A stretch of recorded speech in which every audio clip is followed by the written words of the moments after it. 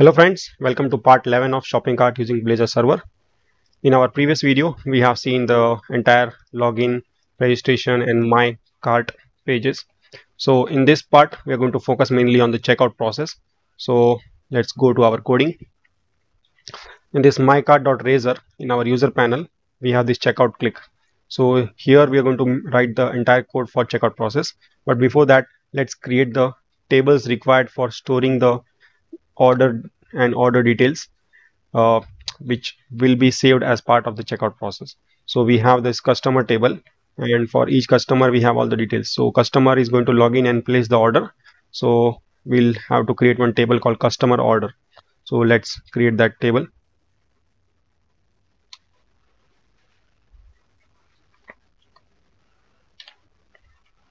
So we have this pretty simple customer order table, and let's make the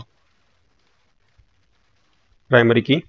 So we have the ID, customer ID, order number, which is a 9-digit number, and payment mode, shipping address, shipping charges, subtotal and total, and the shipping status, and the table I created on and updated on. So let's create this table. Okay, now this is the customer order. For example, one customer is placing some order, all the details, it's for one order there will be one record. Okay, now like one order can have multiple products. For example, I can have this, like I can add these two as well and go ahead 3 products. So this single order is having multiple products, so we will have one more table for order details. So let's create that table. Let's delete this and write the script for order details. So here I have the table order detail. Let's make the primary key. So I have the order ID, product ID, quantity, price, subtotal, and these 2 records created on and updated on. So let me execute it. So here I have now 2 tables. Let me refresh the tables. I have 2 tables, like customer order and order detail. So customer will place the customer order, will place the order, and the record will be saved in customer order table, and the number of products in the order will have the records in order detail table. Okay, so let me update the schema in our. So here I have it. Let me press enter. Build succeeded, and let me comment the warning and those connection string. So here I have it. So now if I go in this data models, I have 2 tables, customer order and order detail. These 2 classes are there. Now in this mycart.razor, on this checkout click, currently it's empty, so I'll have to write the code to actually save the orders. So let me write that. Okay, so here I have it. In this checkout click, I have this my cart. If that is null or the count is 0, then there's nothing to check out. Okay, then in this my cart, it's a list. Okay, this my cart is a list of cart model. So in the first record, only for the first record, I am adding the address and shipping charges, total and payment mode, because these are nothing but only single record will be there. If there are 10 products, then even for the 10 products, then they won't have different 10 shipping charges or shipping address. So these are one record. So for the first object itself, I am just adding these records.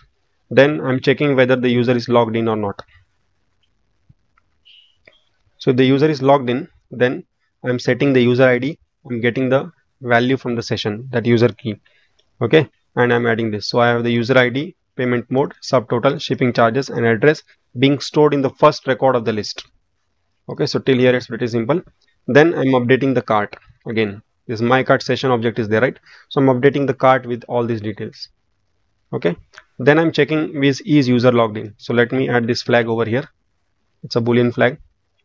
So here, if I go on this register, not here, if I go on this main layout, I have a similar flag, is user logged in. So let me copy that and paste it here. Okay, so this flag is true if the user is logged in. Okay, so I'm calling this method is user logged in. We have created it this method in our previous tutorial. And here, if it is logged in, then I am allowing the user to check out.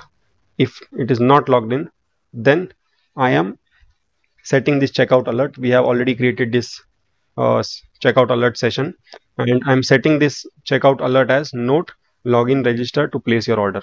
This is the value, and I'm redirecting the user to login page. That means before checkout he has to log in or he has to register. So I'm assuming that the user is not logged in, so I'm redirecting the user to login page.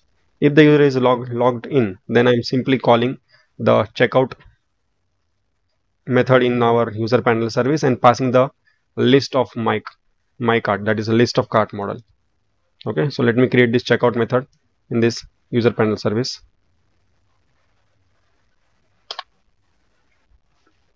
So it's a simple post method and calling this API user checkout and passing the entire list as a post.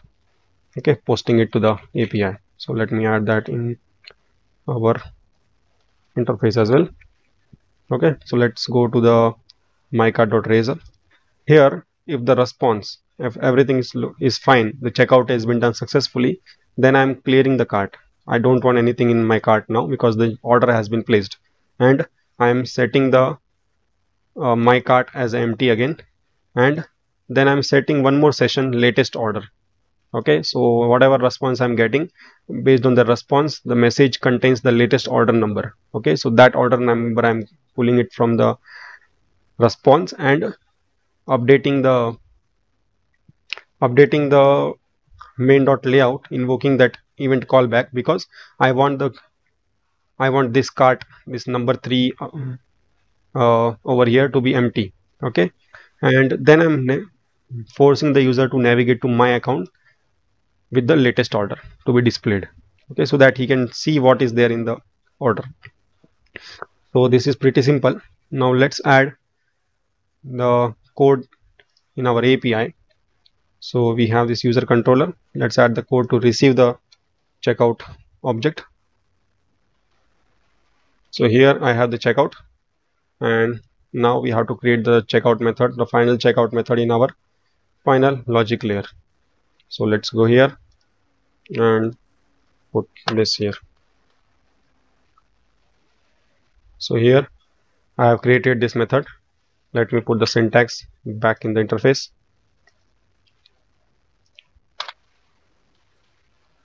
So in the user service, what I have is, it's a simple, I'm getting this cart items.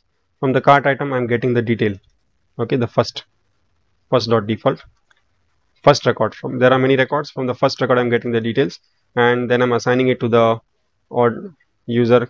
This customer table, I'm assigning it the payment mode, user ID, shipping address, shipping charges, subtotal, and this detail. Okay, so I'll add this to, I'll just get the date time dot now to some bd mm y. In this pattern I'll get it.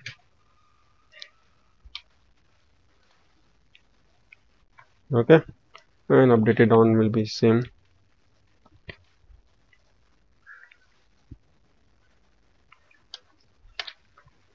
Okay, so these are the records. Now I have got the first record in this detail. Okay, now apart from this, there's a single entry being added in the customer orders, because for one order there will be only one entry. And here I am creating this, I need one method to generate order ID. The order ID will be a unique number with this 9 digit. Okay, so here I'll have to create one method, generate order ID. Okay, here it's a simple method. The string is being written, and I'm taking this render object, a generator, which is of system.random, and I'm creating of 0 to 1000 loop, and I'm generating a random number with this prefix order ID P and this 8 digit number. So P followed by 8 digit number. Then I'm checking whether that order ID exists in the custom orders or not. If that exists, then I'm just coming out of this loop. That means that order ID does not exist. So it's a unique, and I'm returning that order ID. So this is a simple random number generator. and from here I get the order ID and assign it to this variable. And here also I get the products. I'm pulling all the products. So these products, so let me add this date time now here and here. Okay, so I'm pulling the first record, and that first record I'm getting the details about the order and inserting it in customer order. Now I need to have save the products for each that order. So I'm generating this order detail inside this loop. So this cart item will contain, suppose three products are added to the cart, then it will contain three items. So it will loop through, it will add all three records with all the order ID, product quantity, price, subtotal, and this created on and updated on, and then it will get the selected product, and it will subtract the stock. For example, the current or there are 10 stock available, and out of 10 user has placed order for 5. Then those 5 will get subtracted, and then the products table will also get updated with the new stock. And finally, after looping through all the items and all the products, I'm saving the DB context save changes. I'm calling to save the changes, and in the response I'm sending this response.message equal to order ID. Looks fine. Pretty simple logic. Insert the customer order single record and insert the order detail multiple records based on the number of products added to the cart, and update the stock. Okay, looks pretty simple logic, nothing complex here.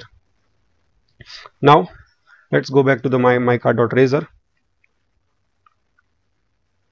Here in this checkout also it's a simple logic, and we have already explained it. So looks simple. Let me close all the tabs, build the entire project.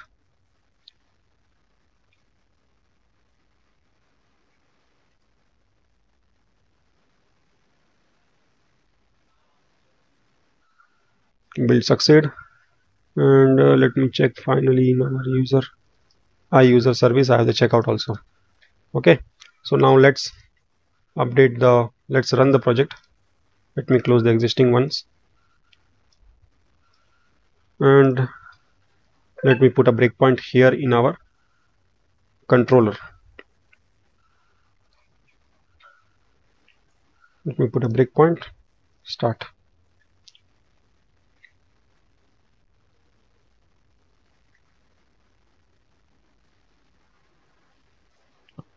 So let me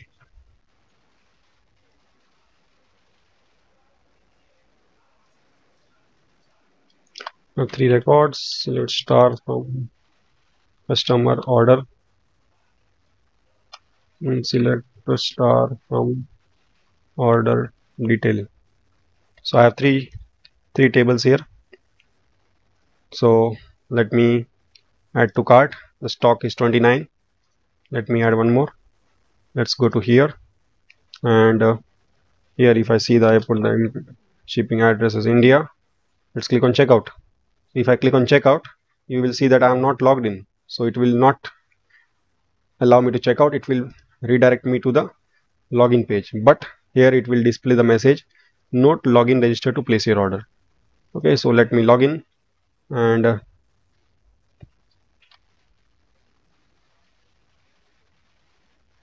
1 2 3 4 5. Okay, now it has logged in me successfully. Now if I go here on my cart, then it will show me the displayed items and whatever data I have filled here. Now if I check out, then it will place the order. Let's click on checkout. Now it has called the API, and let's see what is there in it. The first record contains all the information like payment mode, price, shipping address, shipping charges. If you see the second record, it doesn't contain the shipping address and shipping charges because that is a single entry. Let's go to implementation and put a breakpoint here. Okay, so let's go and see here what happens. We'll go, the generator has generated a random number, and the order ID which has been generated is P0. It's a unique 9-digit number and it doesn't exist, so break, and that is a return. We have the order ID, and then we have the products. We have 3 products. Then in the detail, the first, it has pulled the first record because first record contains the payment mode and all the single entries. Then it is filling all the details. Customer.add, everything looks fine till here. Then this cart items will loop 2 times because we have added 2 items in our cart, and the quantity is 1. If you see the current quantity,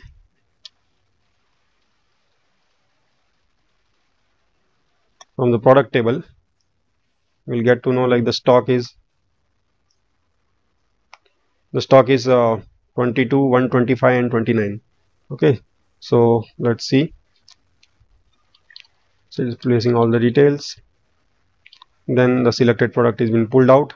If you see, the stock is 29, now the stock is 28. That means quantity has been subtracted from here, and I've updated it. And same goes for another one. Then once the looping is done, I'm out, saving the changes. And if I now see the table, let's see, I have the customer ID 2, that is John. I have the order ID, cash on delivery India 100, subtotal, total, shipping status, that will be updated later on, and the created on and updated on date.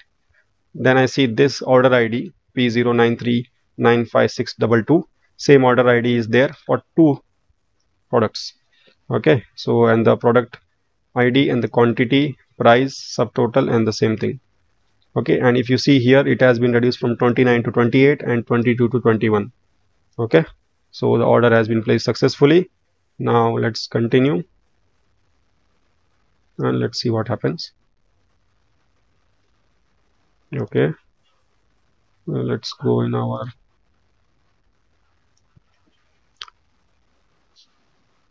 let me delete all the breakpoints and click on home. Again the same. Okay, I think the order didn't redirect to our page, so let me open this my cart.razor. Let me put a breakpoint here. Okay, and let's go to this my account. Okay,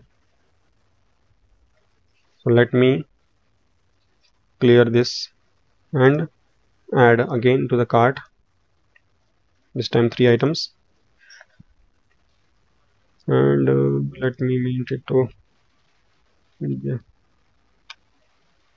Mumbai, India, and check out. Okay, see, let me see the response. The response is not null. Let's click on continue. Okay, so here you can see the cart has become empty now and user has been redirected to the my account. Okay, so you can see now, if you see the table, the quantity has also reduced, and there's a new order with new order number and 3 entries for 3 products. Okay, so this for customer ID 2, we have 2 orders, both are cash on deliveries with different shipping address and different total and all these things. Okay, so this way we have seen the entire checkout process. Now the cart is empty, I can log out and then see again. Okay, so this was it. The stock has also been updated here, and this has also changed, and this has also changed. Now in our next video we will be seeing how we can display the entire things in the user account, so that user can, once the order is placed, user can see all the details, what he has purchased and what is the order number and all those details in his account. Okay, so let's see that in our next video. See you in the next video.